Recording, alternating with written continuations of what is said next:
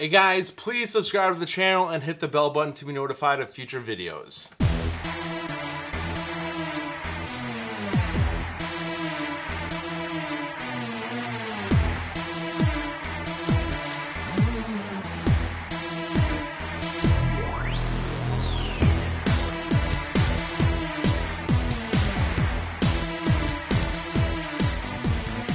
Alrighty, today what we are going to do is we are going to do a test slash versus video between our right blade and a left bladed circular saw. Now we are not going to test tool versus tool when it comes to power, time.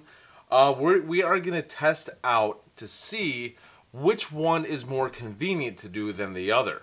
Now, if you're left-handed or right-handed, that might be a part of the equation as well. I'm right-handed, so we are going to see which one is actually better to use, a right blade or a left blade. But I want to know the difference between a right-handed person using both to see what's more convenient and to see what position I have to actually be in to make the cut so I could see what I'm cutting and to see how well it actually holds up when it comes to comfort.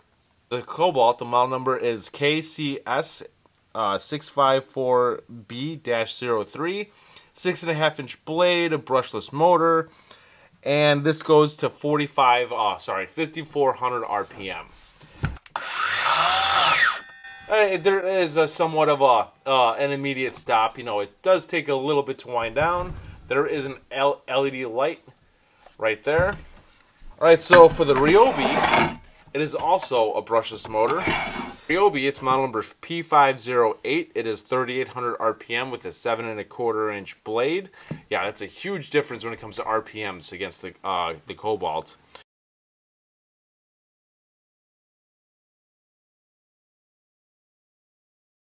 So what I have is I have a couple of old doors that I need to chop up and throw away because I can't burn them because they have paint on them. So they need to be chopped up and thrown away, and we are going to use these two to do so. I'm sorry, I made some cuts already. Make sure you wear gloves and safety glasses. Sorry, I forgot for that door.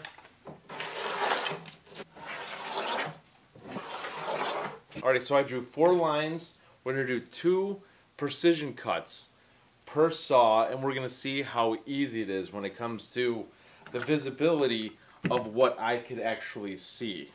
Being on the right side, when I'm on the left side, I can't see exactly where the blade is because I have to hunch over like that.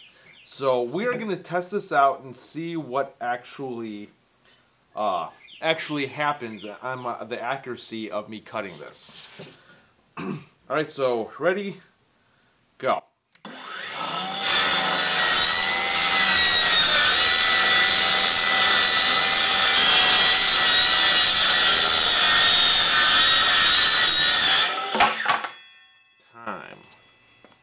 Alright, so I wasn't able to see the blade at all.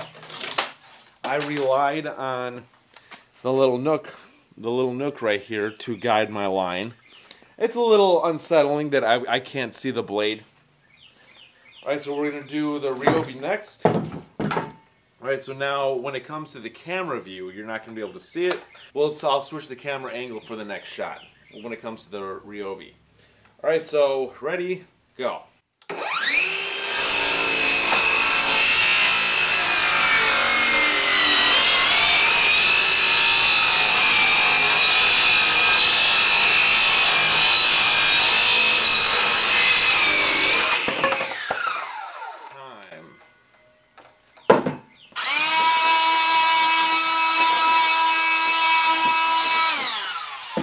So now for that shot, I was able to see the blade and the nook when it comes to following my guide.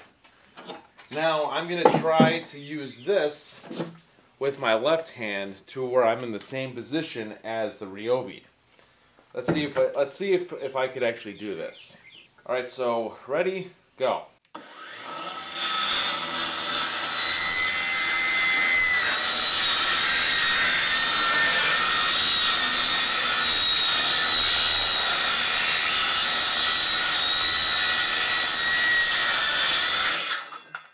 There you go.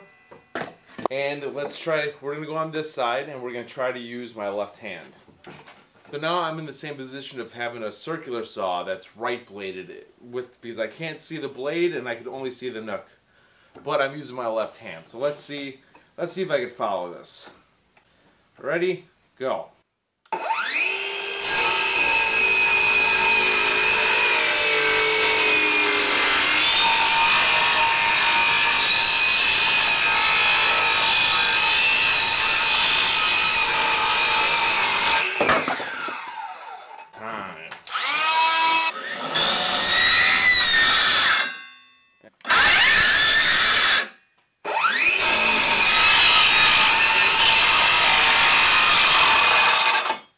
There is your thumbnail. Alright, so we are going to completely cut up this door with me using this, and I want to see how it feels. Now, when I cut it up with the Ryobi, it 100% felt natural to use because I could see the blade and the little nook, so I could see the guidelines. So there are no lines, but you know, it's just convenient. So when I'm here, like I said early in the video, I could just see the nook and not see where what the blade is doing.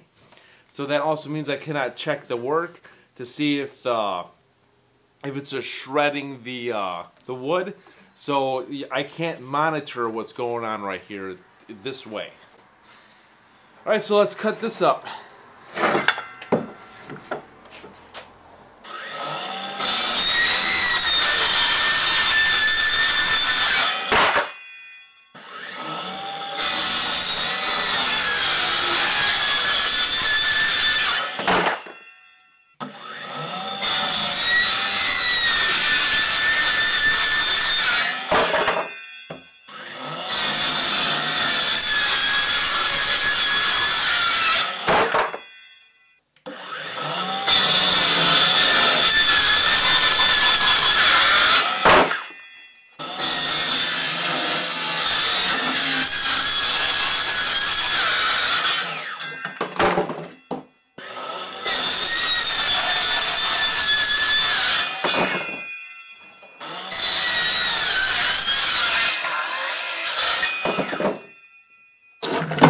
I'm going to finish cutting this up, then that's pretty much it for the cutting. Alrighty, so when it comes to these circular saws, I feel that the Cobalt ran smoother, but increasing the size of the blade actually does change the performance of the tool because there's more rotations it needs to go, so the more work the tool needs to do, but you get to cut deeper.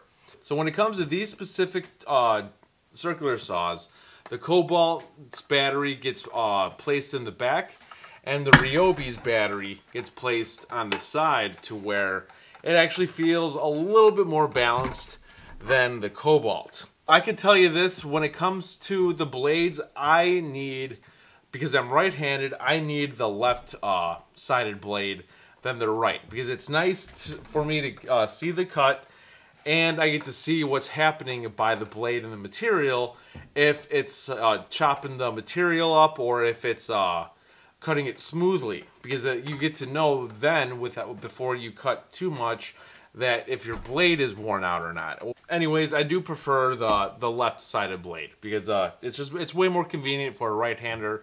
Now, I do wish that companies would just pick a left or right, because if you're a huge Cobalt fan and you're a right-handed person and you want a left-handed blade, you know, their saw is not going to be convenient because, you know, you're part of the system and you don't want to buy another brand just to have a left-sided blade. So it's really a preference on what you're used to and what you just want. So, but for me, I need a left-handed blade to do this. But yeah, that's pretty much it. Please subscribe to the channel, hit the bell button to be notified of future videos. This is Dave Nicholas. Thank you for tuning in, and I'll see you guys next time.